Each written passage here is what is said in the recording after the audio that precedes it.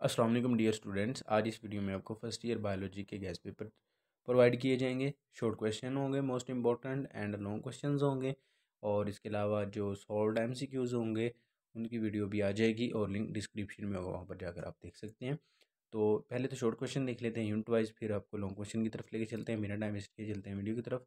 Unit number 1 के short question देख लें, यानी चैप्टर नंबर 1 के differentiate between population and community, what is integrated disease management, how does theory differ from law, differentiate between chemotherapy, radiotherapy, gene therapy, right or not on vaccination, what is hydroponic culture technique, above give its important, define biome with an example, differentiate between deductive reasoning and inductive reasoning, define phyletic lineage and biodiversity। ये chapter number 1 के कुछ short question थे जो कि बहुत ज़्यादा important थे, ये आपने लाजमी करने हैं।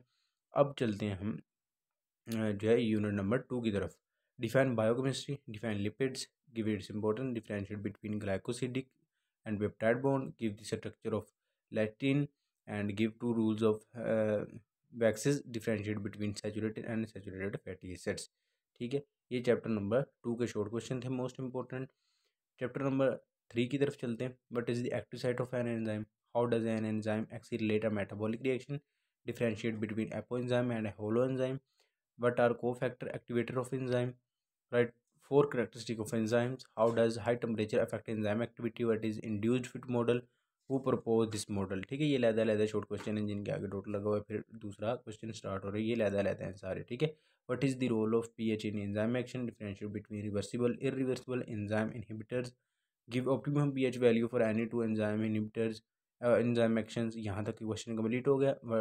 नेक्स्ट है what are enzyme inhibitors, give to examples, differentiate between competitive non competitive enzyme inhibitor. Chapter number 3 के थे। चैप्टर नंबर 4 के देखें। Write down salient features of cell theory, give three function of smooth endoplasmic reticulum, differentiate between phagocytosis and pinocytosis, give chemical composition of primary secondary cell wall, define storage disease with two example, differentiate between cisternae and cristae, what is location of centrioles in the cell, what is the role। इसके बाद next question, differentiate between chromoplast and leucoplast, what are peroxisome पॉलीसोमिक ribosome. ठीक है, unit number 5 की देखें हम। What is बायनोमल nomenclature, इसके बाद define species virology with examples, give biological classification of corn, what are to rules for nomenclature of nomenclature, write down symptoms prevention of hepatitis, what are prions, difference between lytic phase and lysogenic phase। Number 6 देखिए, describe जो number 6 का यहाँ से शुरू है। Right four postulate of germ theory, what are मीजोसोम्स। ठीक है, इसके बाद right miss use of antibiotics, what are super blue green algae, give its importance, what are trichomes, give सेटरेशन function of एट्रोसिस्ट। ये चैप्टर नंबर 6 के थे। चैप्टर नंबर 7 की तरफ चलें। What are पाइनोफ्लैजिलेट्स, right to characteristic of सीलिएट्स, what are ट्राइनो ट्राइन ट्राइटोनिम्फास,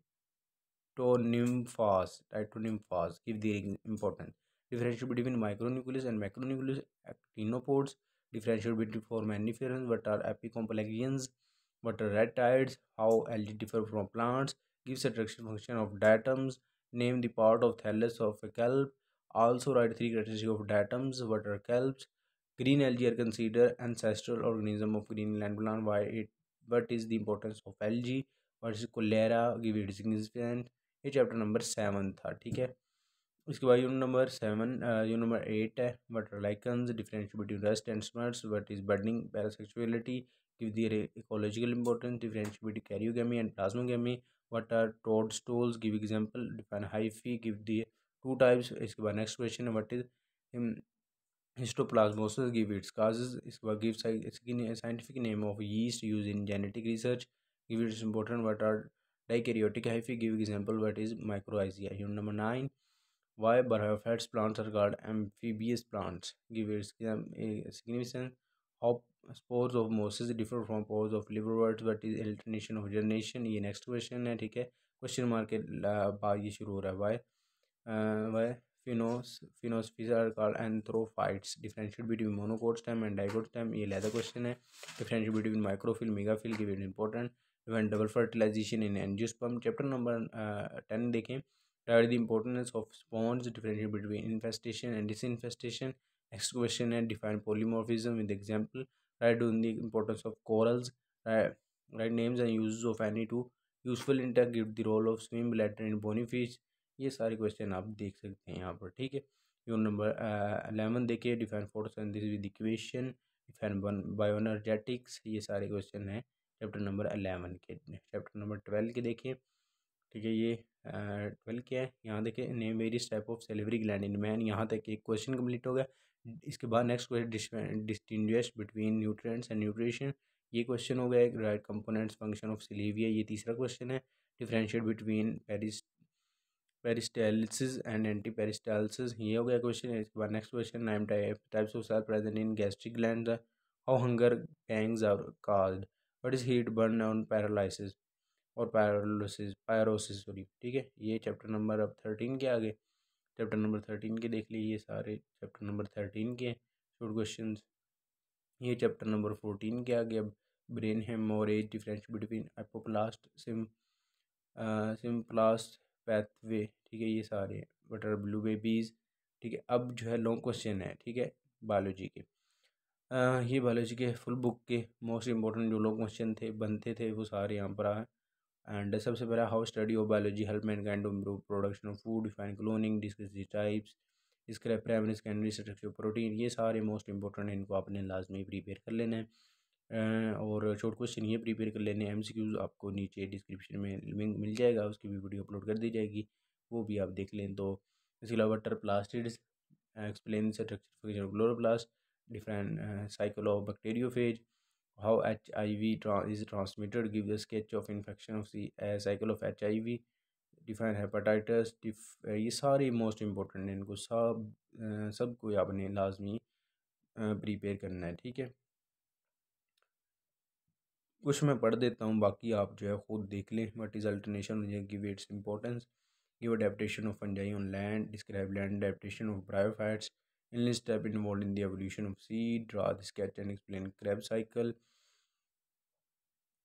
draw and describe element cycle in photosynthesis, what is glycolysis, describe digestion in oral cavity of man, describe absorption of digested food in small intestine, explain various functions of human blood, describe lymphatic system, write its function, define immunity, give its type, write a note on anorexia nervosa and obesity, ठीक है। ये इसके बाद question है,